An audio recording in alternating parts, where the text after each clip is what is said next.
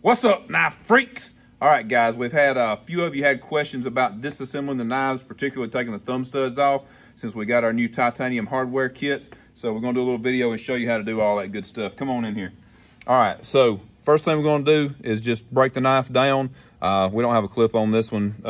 I figure you know how to take 2 screws out for that. So the way I always start, loosen up the 2 body screws, get them all the way completely loose, but I leave them in.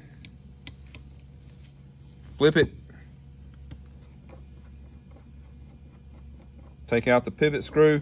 These pivots, our standard stainless pivots, have a screw on one side and the other side is a barrel with the head of it made onto it. We've had a few people get confused and think this is a screw and end up messing it up trying to get it off of there. That's not a screw. That's integral to the pivot. That's all one piece.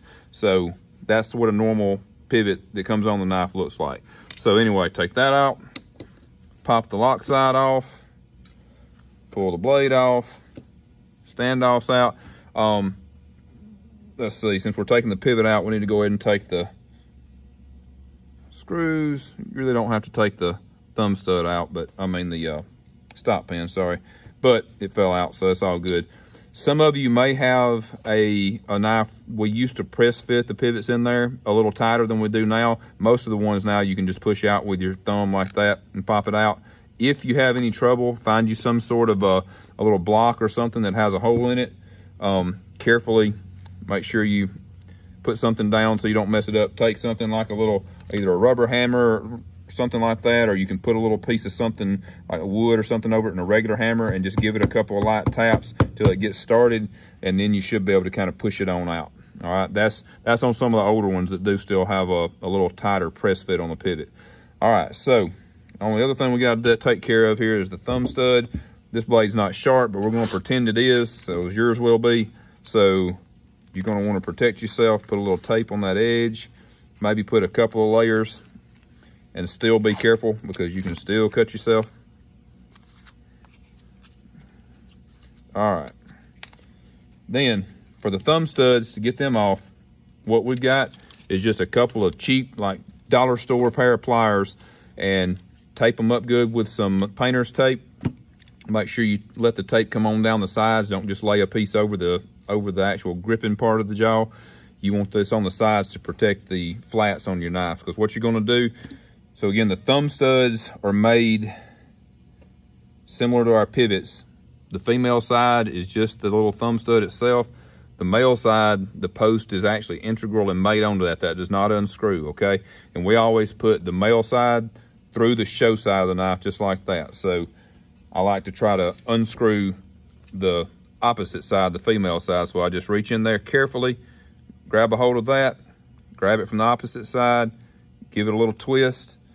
You just want to twist it enough that you feel it break loose. Once it breaks loose, you should be able to finish unscrewing it with your fingers.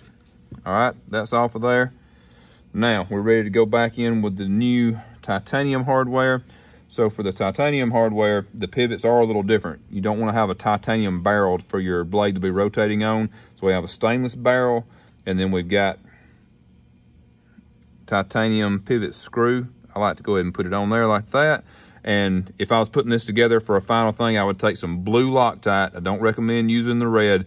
Use blue Loctite, put a small little drop on there. As a matter of fact, I put a small drop, and then I kind of blot it just a tiny bit on the paper towel so it's kind of just left in the threads. So then you screw this one in, not all the way, but almost. So leave a tiny little gap, if you can see that, just like that. All right, so that goes through the show side. We always put on the standard pivots that are integral, like I said, that also always goes through the show side. So the screw is always on the lock side when we send them out. All right, so take your 2 frame screws, pop them in, lay it down, 2 standoffs. Or if you buy one of our back spacers, then you just set your back spacer on there. Just as easy. Stop pin, bearings. actually makes zero difference, I think, but we're particular. We always put the bearings, the closed side of the cage towards the blade. Just makes me feel better. So got that.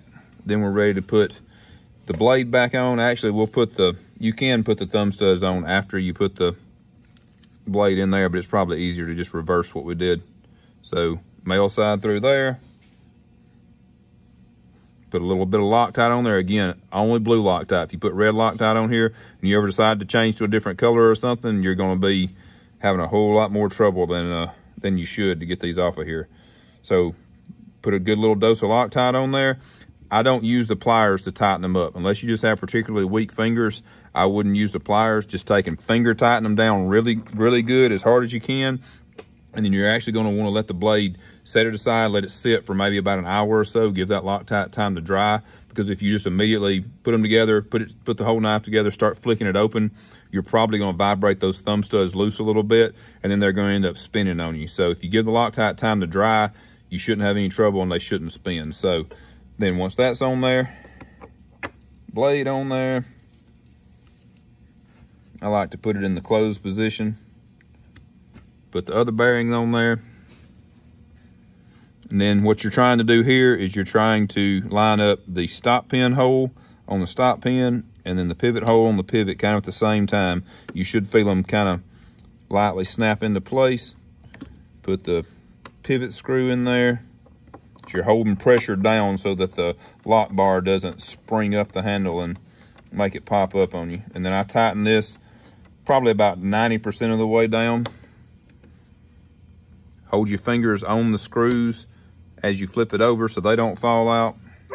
I know that I could put the screws in from the other side, and some ways it would make it easier, but for some reason I just always liked the look of having the heads of the screws on the show side, because like now with these colored screws, now you've got that popping over here versus the tiny little bit of color that would be showing if it was the other way around. So slight sacrifice in ease of assembly and disassembly for what I consider to be a better look.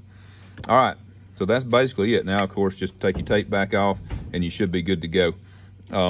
If you have, whoops, I lied.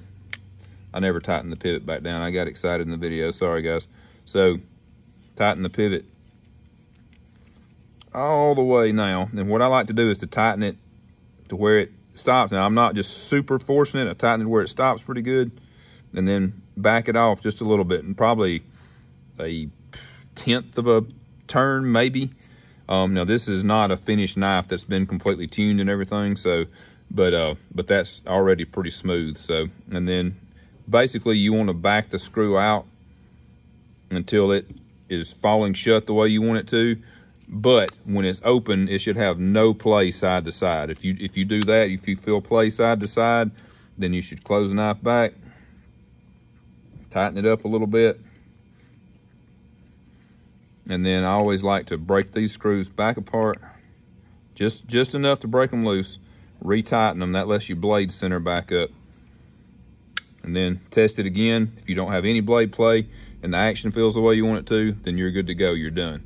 So that's pretty much it, guys. If you have any questions, by all means hit us up. We'd much rather you hit us up and let us guide you through it, or even send the knife in if need be and let us do it. We'd much rather do that than for you to mess something up on your knife or whatever. So so please hit us up if you have any questions, but hopefully this video will help.